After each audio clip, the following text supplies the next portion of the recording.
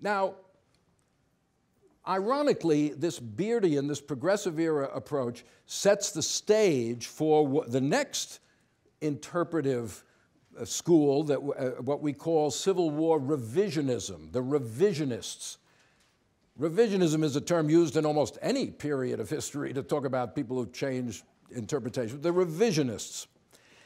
Southern writers in particular seized on one part of the Beardian approach, that is displacing slavery from the story, and used it as a more plausible way of attacking the North, so to speak, than defending slavery. It was a little out of date to start defending slavery, and states' rights was declining in appeal as the power of the government grew in the first part of the 20th century.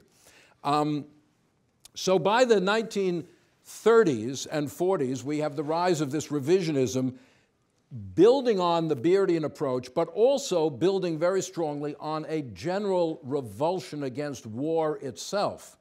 World War I, just as the Spanish-American War had promoted a nationalist outlook among historians, World War I, a world catastrophe which led to tens of millions of deaths for no purpose, really, one would have to say,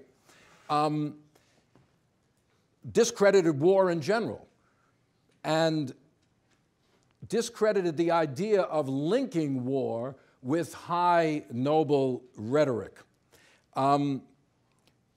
Historians came to feel that explaining war in large abstract terms tended to dignify it, actually, and the same was then put back to the Civil War, put back in the Civil War. In other words, the war was unnecessary, they said, in that what it achieved could have been achieved without war. You didn't need war to preserve the Union. You didn't need war to get rid of slavery. Well, why did war come then? Well, they said because the blame lies with both politicians and more so with irresponsible agitators, particularly the abolitionists. They whipped up emotions. They whipped up a kind of sectional fervor, these extremists appealing to irrational hatreds and irrational fears, and created a situation of inflamed passion where the politicians could not control it anymore.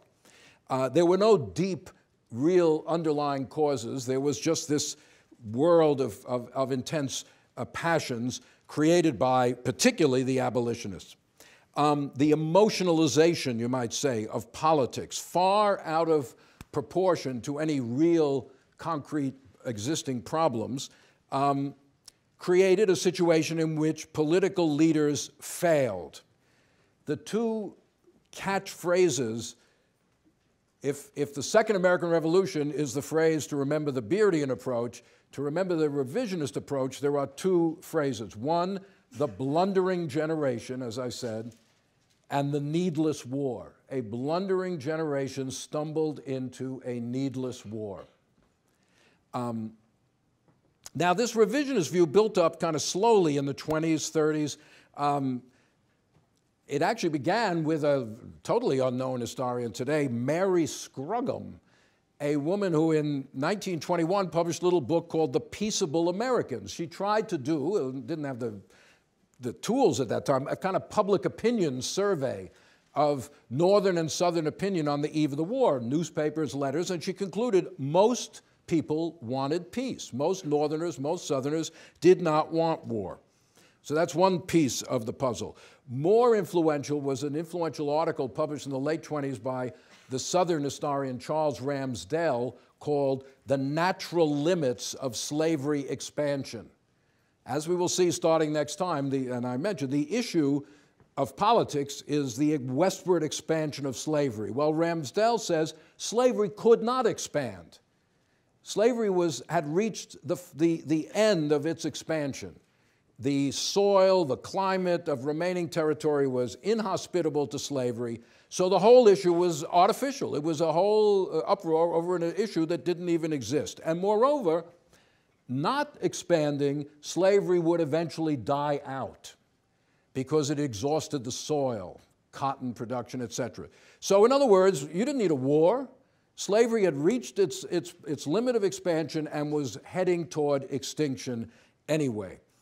It's a totally self-contradictory argument, actually. Slavery is non-expansionary, but if it doesn't expand, it will die, which actually it seems illogical. He also didn't consider the possibility, which more recent historians have emphasized, of southern expansion. What about Central America, Cuba, the Caribbean? Many slave owners had their eyes there. But all right, anyway, you have the two building blocks there. You didn't need the war to get rid of slavery, and most people didn't want war. And in the 1930s, this flowers in this revisionism.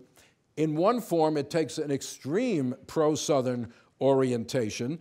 For example, the Southern historian Frank Owsley, he wrote an essay called "The Cause of the War Was Egocentric Sectionalism on the Part of the North." The North was sort of an imperial power. It could not accept difference. It wanted to remake the South in its own image. It was intolerant of others and constantly interfering in Southern affairs. Some of Owsley's critique went way over the top, particularly on the abolitionists. Now, this is the 30s. Remember, the decade in which Stalin is in control in the Soviet Union and Hitler is in control in Germany. Here's what Owsley writes.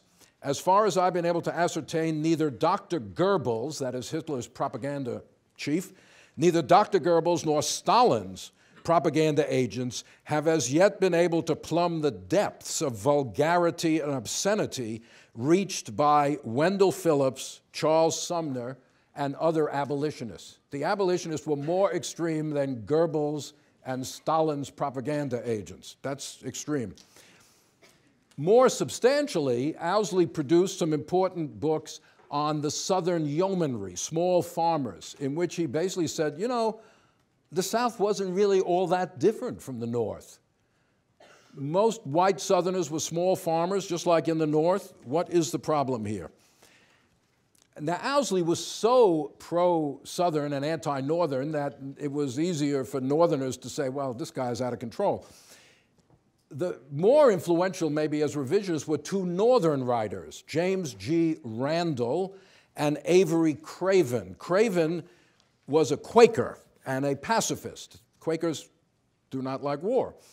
And in 1942, Craven published a very influential book, The Coming of the Civil War, which was an anti-war book, basically. Now, it's published in the midst of World War II, but nonetheless, it's an anti-war book. It's a Quaker book. In fact, the Organization of American Historians has a prize they give out each year called the Avery Craven Prize for the best book on the Civil War era, but it does not, but books on military history are not eligible because Craven was so anti-military. But anyway, what was his argument? His argument was that the North invented the South, so to speak, intellectually. That there was no South, that the South was heterogeneous, there were small farmers, there were big planters, so was the North too, that there was no giant division between the two sections. Again, he picks up the other idea that the slavery issue was emotionalized, slavery became a symbol of all sorts of differences. The question, this is Craven, the question of why sections went to war is one of emotions, cultivated hostilities. In other words, not real ones, they're built up by somebody, and ultimately of hatred.